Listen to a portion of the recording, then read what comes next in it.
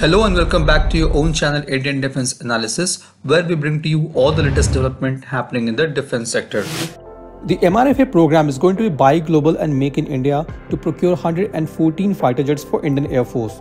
18 out of 114 fighters will be directly imported from foreign OEM. The next 36 fighter jet will be made in India.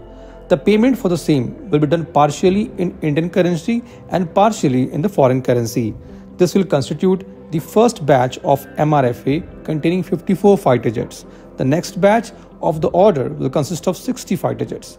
The execution and completion of 60 fighter jet order will be the responsibility of Indian firm, which will be in joint venture with a foreign OEM. The payment for this order will be completely made in Indian currency. This will further aid to increase the indigenous components in the fighter jet up to 60%. Now there is a new update coming related to the MRFA program, according to which Air Force will issue an RFP in mid of 2023. Earlier, we have reported that Indian Air Force is studying the responses to the RFI issued in April 2018, and the Air Staff Qualitative Requirements for the current proposals are being finalized prior to seeking government approval. Once Indian Air Force finalizes its ASQR, MOD will issue RFP followed by price negotiation. If we are very optimistic, the entire process is going to take at least 2 to 3 years, which will take us to the end of 2024 or 2025.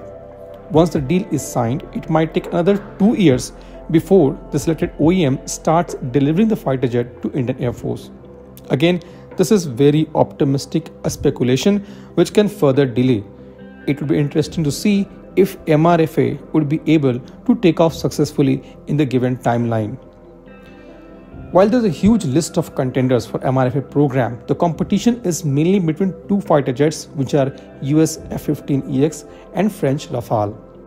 The latter has an upper edge as Indian Air Force is already operating 36 Rafales and have hugely invested in its modification, pilots training and buying weapons package. At the same time, Indian Air Force has no experience of flying American origin fighter jet.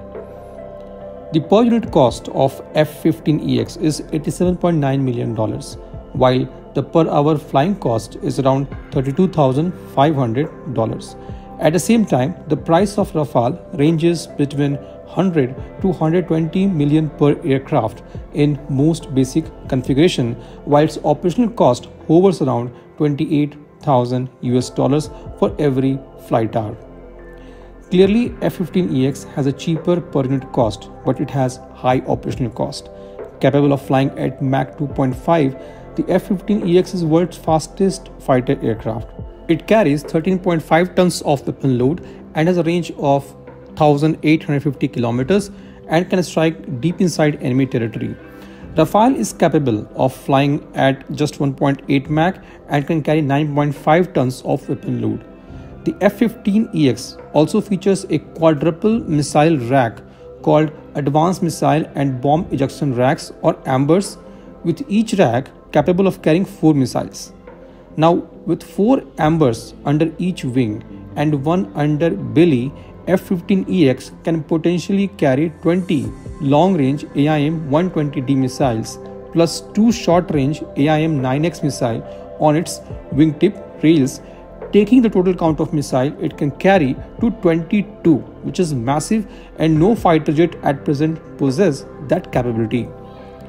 So the F-15 EX clearly has a better range weapon payload capacity than Rafale. However, it comes with a huge RCS. While the RCS of Rafale varies from 0.5 to 2.0, the RCS of F-15 EX varies from 1.5 to 3.5. Further, Rafale has better maneuverability than F-15 EX. Rafale has overall better performance when it comes to BVR and dogfight.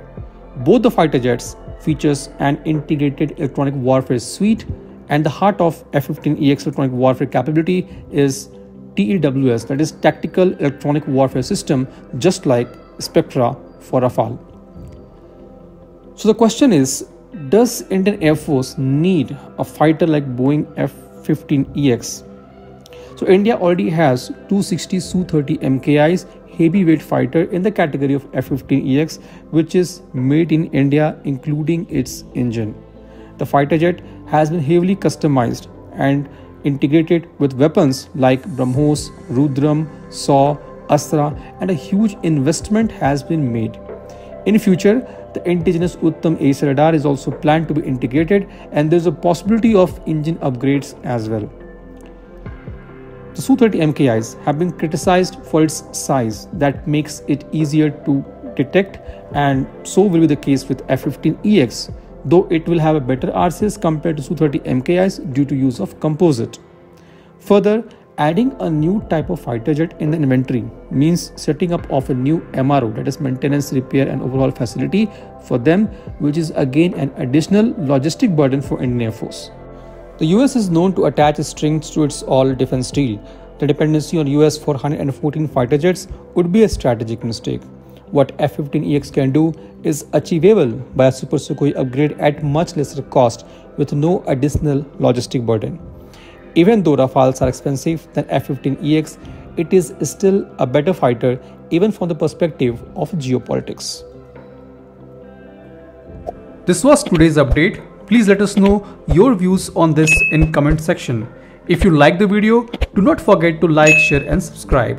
With this, I would like to say goodbye and Jai Hind. We'll soon back with more interesting and amazing development happening in the defense sector.